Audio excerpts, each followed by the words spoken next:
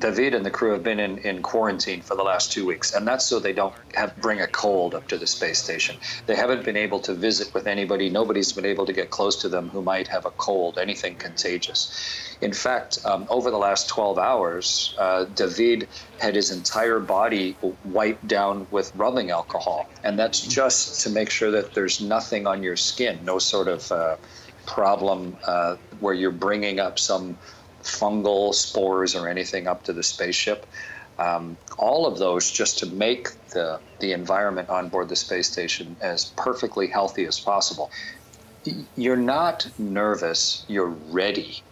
You know, you would be nervous if you didn't know what to do, but you have been getting it's like an exam where you know the answer to every question, and all you really want to do is start writing down your answers. And all you're really worried about is that they're not going to let you go today, you know, because you are as supremely ready as a human can be. You've gotten rid of your nerves years previous. You are the readiest and most capable you could possibly be. So that's how you feel walking out to the ship. You feel like bigger than yourself. You feel like this is a day that I can handle and bring it on. I want to do this thing today.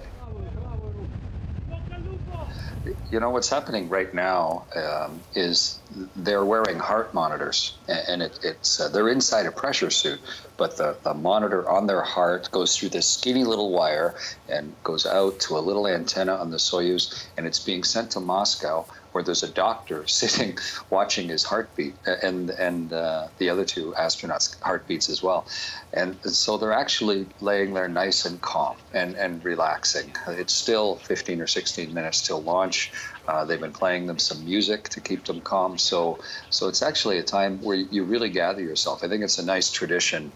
Things are about to get really busy for 6 months, and the next 10 minutes of launch are overwhelmingly busy. So it's actually a brief moment of calm before the storm right now, and you use it to relax and get yourself ready.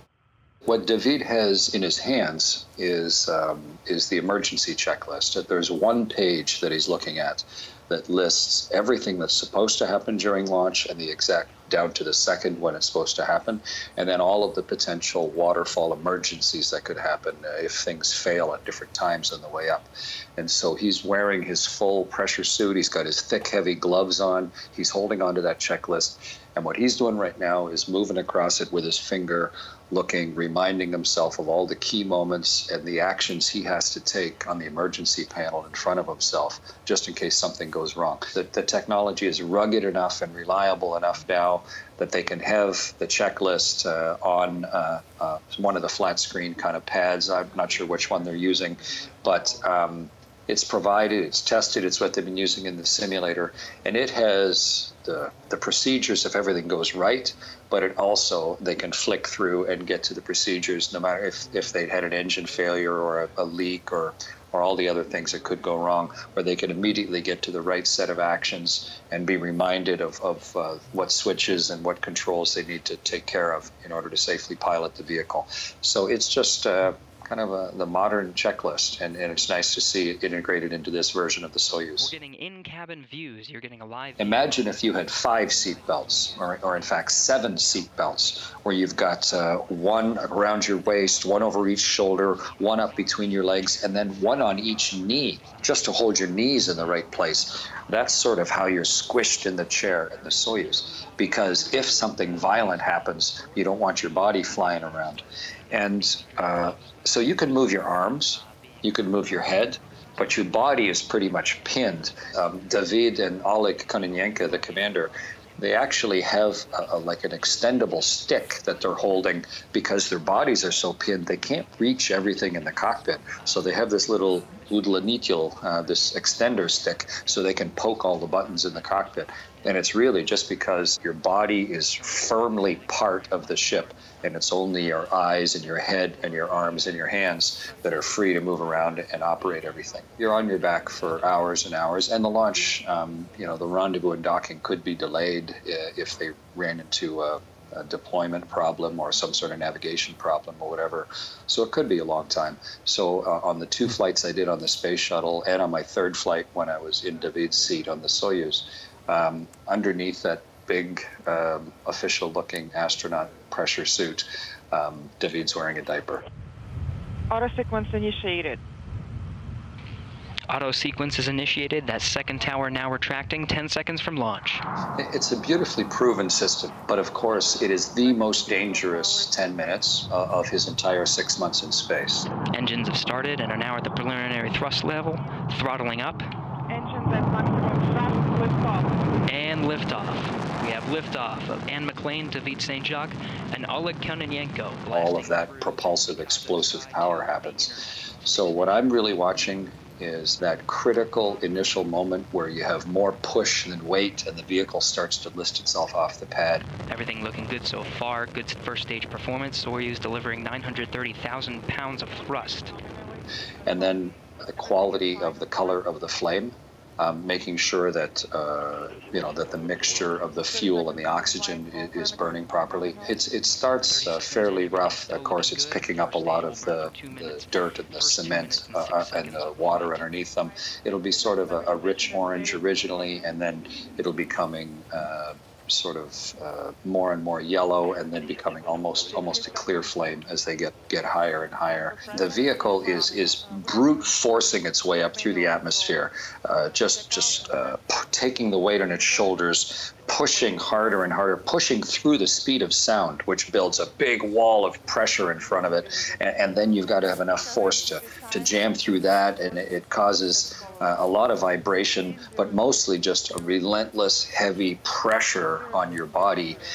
One thing I noticed on the Soyuz when I was flying it 6 years ago, you could actually also feel the vehicle steering, almost like a boat skimming across the water when you turn the wheel a little bit, and you can feel the vehicle trying to steer as it goes through the wind shear and the jet stream on the way up.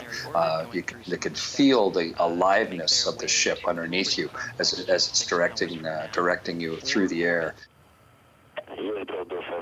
Escape tower has been jettisoned, and those 4 strap bomb boosters also jettisoned. They've completed their job and will drop away at an altitude of 28 miles. When you get above the air, when the first stage boosters explode off, it gets a little bit smoother, and the acceleration drops off. It's sort of like you're getting crushed, then you float forward, and then you're getting squished again until it gets heavier and heavier.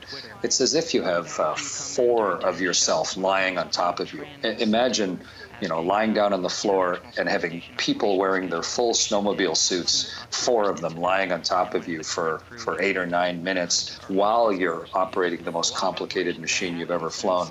It's a pretty physically demanding place that David was.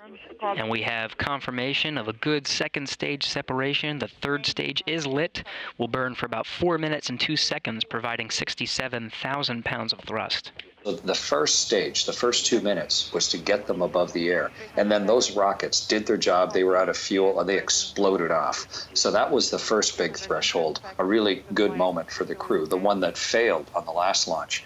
The second stage, the main one, is just getting them above the last vestiges of the atmosphere and getting them out to a really high speed. And then that rocket fell away. You can feel it. You're like being crushed for a long, long time. And then boom, that rocket lets go. It's as if you were sitting on a bus and someone suddenly pushed you way forward and then pushed you way back in your chair again. And then the third stage kicked in to do all the fine tuning and get them up to the perfect speed that'll hold them in orbit. The more you know, the more you kind of recognize what can go wrong and how non-guaranteed it is. And so, and how helpless I am just watching. I would much rather be on board where at least I could do something. But I'm delighted to see that, just how well it's going. The engines are getting close to shutting down. Everything seems to have worked perfectly so far. Been listening to the Russian engineer back in Moscow, up just north of the city in Korolev, who's been talking, telling everybody how it's going. Everything's just been right down the middle of the pike, which is great.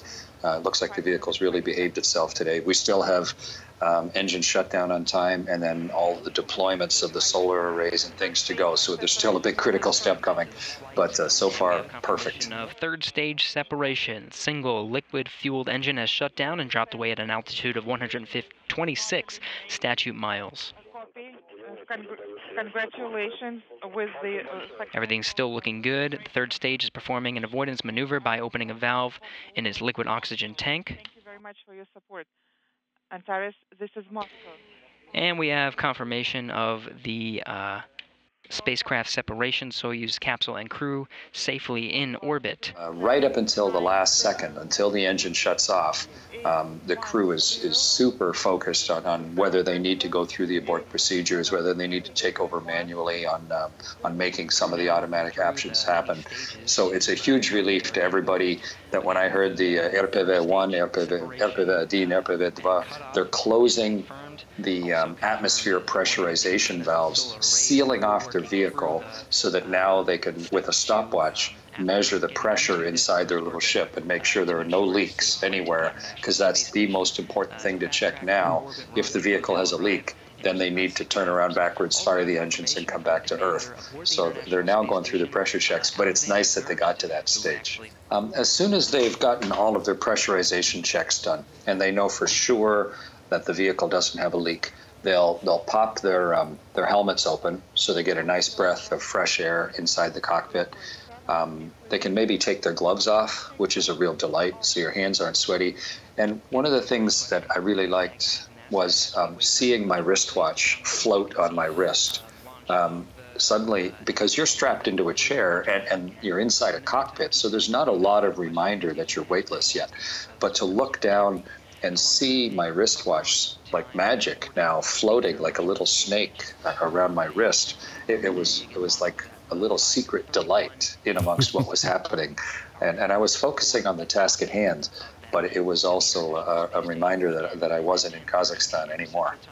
Next out is David Saint-Jacques of the Canadian Space Agency. Congratulations, David Saint-Jacques. He is now an astronaut. He's been above 100 kilometers. He's orbiting the world.